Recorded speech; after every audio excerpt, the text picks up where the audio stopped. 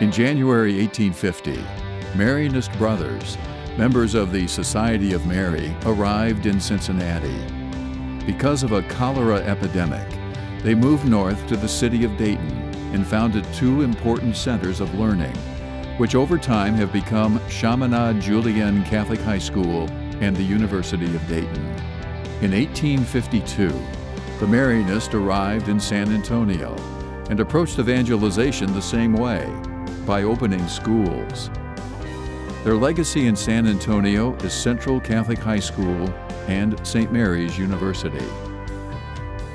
Blessed William Joseph Chaminade, who founded the Society of Mary in France in the early years of the 19th century, died several months after these Marianist brothers came to the United States.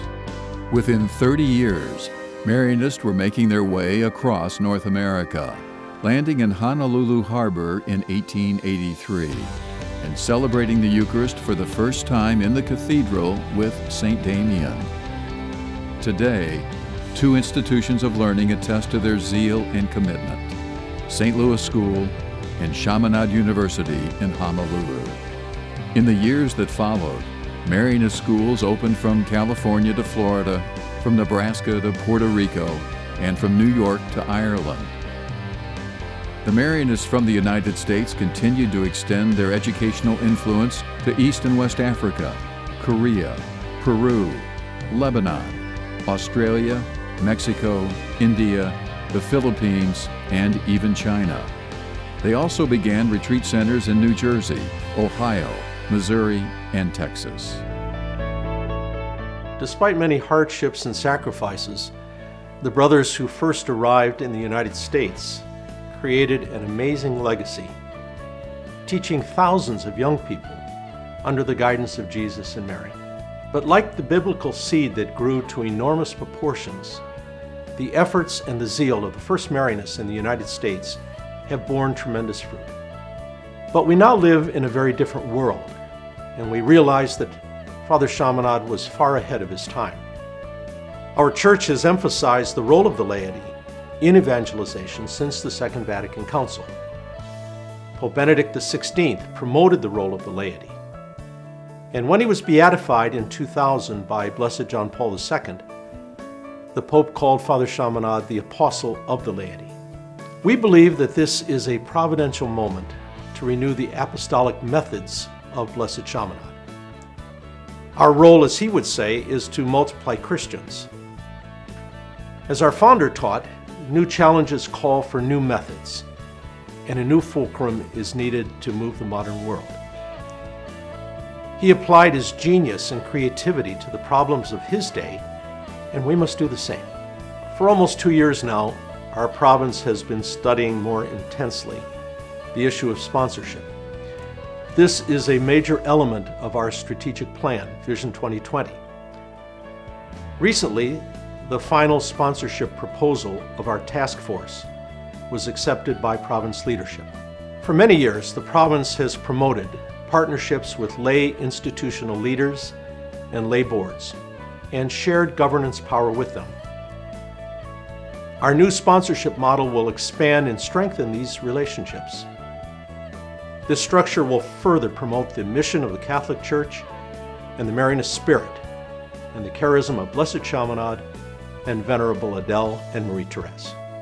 We have created a new Office of Sponsorship, which we hope to implement by January 2014. We will communicate with our lay leaders and diocesan leaders, as well as our collaborating religious congregations and ministry partners to ensure a smooth transition. The province will establish a sponsorship commission of 5 appointed volunteers that will oversee the sponsorship program. The sponsorship office, comprised of a director and several staff members, will carry out the day-to-day work of the program and will be accountable to the sponsorship commission. The office will ensure compliance with our sponsorship agreements, carry out regular visits, and arrange for formation programs. The sponsorship office will be located in St. Louis.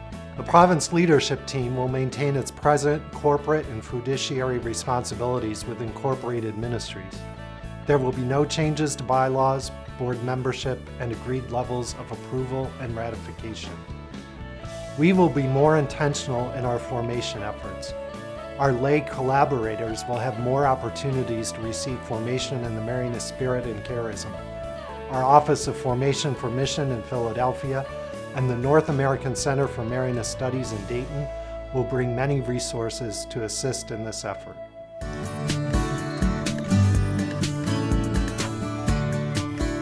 The pioneering Marianists who came to the United States and the Hawaiian Islands in the 1800s had no idea what their efforts to teach and evangelize would produce. As St. Paul said, one plants, another waters, but it is God who gives the growth. The Marianist charism is alive and well, seeking to strengthen faith and, like Mary, bringing others to a deeper relationship with Christ. The Marianists are committed to providing the formation and resources to enhance this gift from God, the Marianist charism, and to partner with lay collaborators and lay Marianists in the new work of evangelization the Church is calling them to. The Marianist charism will flourish long into the future with this opportunity to extend that charism and spirit.